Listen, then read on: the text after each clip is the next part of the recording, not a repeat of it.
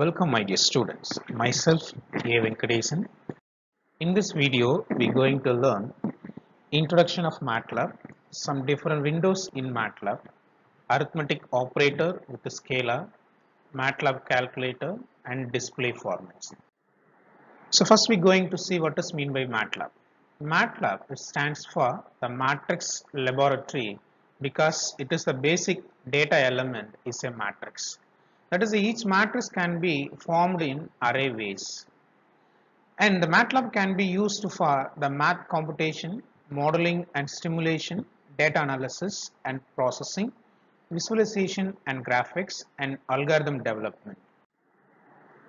MATLAB having some different windows. The first one, the command window, second one, editor window, third one, help window, fourth one, launchpad window, fifth one, command history window, sixth one, workspace window, and seventh one, current directory window. So now we're going to see what is mean by the command window and how to work on the command window. So first of all, what is the command window? The command window is the main window, and whenever we open the MATLAB is started. The command window is the only visible window, and this can be done either closing all other windows. Whenever you open this command window in MATLAB, it looks like that. Then each command window, it starts with the command prompt symbol, that is a greater than symbol. So the first one, the working for the command window. So to type a command, the cursor must be placed next to the command prompt. That is, whatever you want to type or whatever you want to use in the command window, so each one must be placed after the command prompt symbol. Once the command is typed and enter key is pressed, the command is executed, and only the last command is executed. Everything is executed previously is unchanged. For example, I take the value of a equal to 5. So using the command window, I simply write command prompt symbol after that value a equal to 5. Once I put the enter, it can be displayed as like that a equal to 5. Suppose once again I take another one variable, once again I take the command prompt symbol b greater than and take the another variable b and equal to 3. Once I put the enter, it will be displayed as like b equal to 3. That is the last command is only executed. The next one, the several commands can be typed in the same line. This done by typing a comma between the commands. Suppose you want to use more variable in a single line, then each one can be separated by comma. So already we know how to use the a value and b value. So now I use the same values in a single command. So that is, I use the command prompt symbol. We use a equal to 5, then comma, we write the second one b value. That is, each one can be separated by comma. Suppose if you are using more than 2, a equal to 5, comma, b equal to 3, comma, c equal to once again 5. If you are enter that a equal to 5, b and c, the values are displayed as 1 by 1. So previously typed command can be recalled the command prompt with the upper arrow key. When the command is displayed at the command prompt, it can be modified if needed and executed. So once, if you want to know what is the command already we are using in the previous line, if you are using the up arrow key, and if you want to recall or if you want to use once again, we copy and paste and edit the commands. So next point, when the command is typed in the command window, if enter key is pressed, the command is executed, and any output of the command is generated is displayed in the command window only. All the commands we are using in the command window is executed and displayed in the command window only. No other window is possible. For example, I take if you are a equal to 3 plus 3. So the answer will be displayed as the end of the command window only, a equal to 6, like that. The most important thing is the next one, if using the semicolon. The semicolon is typed at end of the command. The output of the command is not displayed. The typing a semicolon is useful when the result is obvious or known when output is very large. That is mean that After entering the variable, for example, in a command prompt symbol, I take a equal to 5, where I put after 5 is a semicolon. After press the enter, the value of a not displayed in the command window, but it is accepted and evaluated, but the value will not be displayed in the command window. So it is very useful whenever we are obviously well-known result and the large result. If you are known that, use the semicolon. The next one, several commands are typed in the same line. The output of any of the command will not be displayed. Suppose for example, I take more than 3 variables in a single line, a equal to 5 and b equal to 3 and c equal to 8. I want to display only a and c value. No need to display b, means the end of the b value put a semicolon. Suppose I want to display b and c, no need to display a, means end of a value is semicolon. The next one is the percentage symbol. It is very useful for the user. The symbol percentage is typed at the beginning of the line. The line is designated as a command. This means that when the enter key is pressed, the line is not executed. That is, the percentage character followed by the text can also be typed after the command. So it is very useful for the user. For example, I create a program. So in a further purpose or any future use, we want to recall the name of the programmers. So in starting or end of the program or wherever you want to use, just we put the percentage symbol, then we continue name of the program. Or some other in between the programs, we are using some technical solutions or technical steps we are following. So that steps we recall in a future purpose. So that places also we can use the percentage symbol and type the data or commands whatever you want to recall. So that way the percentage symbol is very useful for the user. The next one is the CLC command. The CLC command clears the command window. After working the command window for a while, the display may be very large. Suppose the more the results are displayed in the command window, you want to clear, you want to know the current result only. So that time we can use the command window and command prompt symbol. Then we type CLC, and after enter that, all the old result are cleared. The current result only have to be displayed.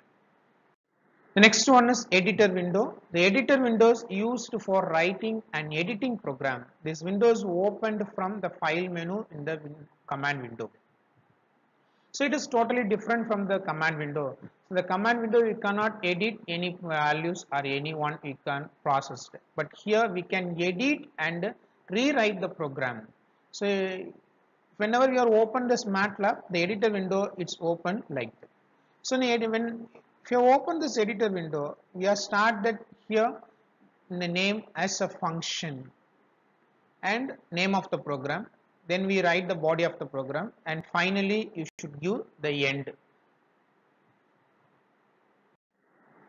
The next one is the figure window. The figure window, when open automatically, when graphics commands are executed and contains the graph created by these commands.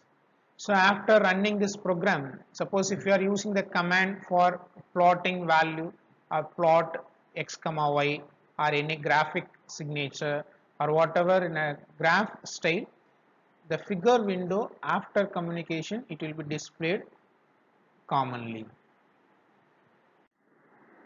The next one is the help window. The window contains the help information, and this window can be opened from the help menu in the toolbar of any Matlab windows.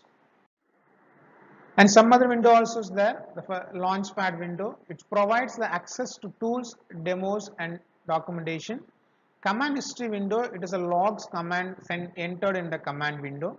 Workspace window, it provides the information about the variables that are used.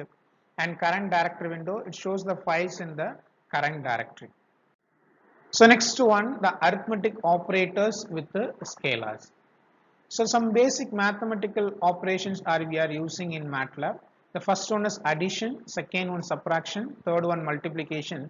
But division is here we are using two types. One is a right division, another one is a left division. and third one is exponential. Exponential means they are power symbol, a square, a cube, a power n, etc. So in addition we are using the operators plus, subtraction we are using as usual, and multiplication is the only difference here. In we are using star symbol, the multiplication. The right division is we are using the slant of right side, and left division is we are using the slant side of left side, and the exponential is we are using cap symbol.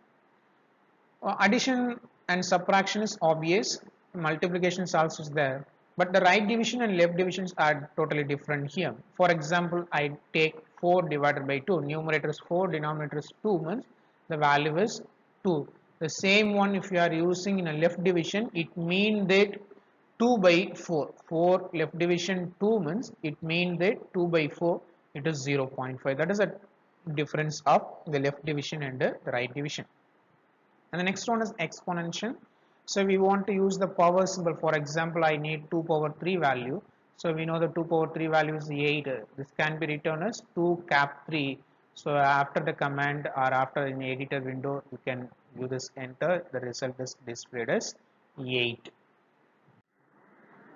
Now the order of precedence. So MATLAB executes the calculation according to the order of precedence as displayed in below. And as a mathematics students, we will note that the board mass rule. So like that, the MATLAB also creating some orders of evaluation. So the first preference is given by the parenthesis, open parenthesis and closed parenthesis, or nested parenthesis, or innermost brackets, or innermost parenthesis, or open closed curly bracket. Within the parenthesis we are using open closed. So like that we are creating the first one. The second one, the exponential symbol, that is cap symbol, and third one multiplication star, and fourth also third one is the right division, the left division, and the fourth one is addition and subtraction. So now we are going to see the examples. It's a MATLAB calculator, using a MATLAB calculator. I take this value after the command prompt symbol, 7 plus 8 right division divided by 2. So here as per the order of precedence, the right division is the third order, so it can be evaluated first. So therefore 8 divided by 4 is 2, then we add with the 7, so we can get 11. So next example is within the parenthesis we are using 7 plus 8 divided by 2. So the first priority is for the parenthesis, so therefore we can use 7 plus 8 is the first one, then we divide by 2, we can get the value is 7.5. and third example is given that 5 cap 3 divided by 2. So here the exponential is the first thing, so therefore 5 power 3 is the first evaluation, then we divide with the 2, after that we can get the result is 62.5. So next one is the display format. So the user can control the display format in MATLAB displayed output on the screen. The output format is a fixed point with the 4 digits or 6 digits, etc., whatever we can use. So which is the default format of numerical value. So the format can be changed with the format command. Once the format command is entered, all output that follows is displayed in the specific format. Also MATLAB has several formats for displaying numbers, and detail of these formats can be as follows. So the first one is the format short. Suppose if you want to give only the 4 decimal of digits, we use the command is format short. Format long, if you want to use 14 decimal digits, we use the command is format long. Format short e. So this is scientific notation with the 4 decimal. Format long e, it is a scientific notation with the 15 decimal, and format short g, it is the best of 5 digits of the floating point, and format long g, it is the best of 5 digits fixed or the floating point, and format bank 2 decimal digits. Thank you.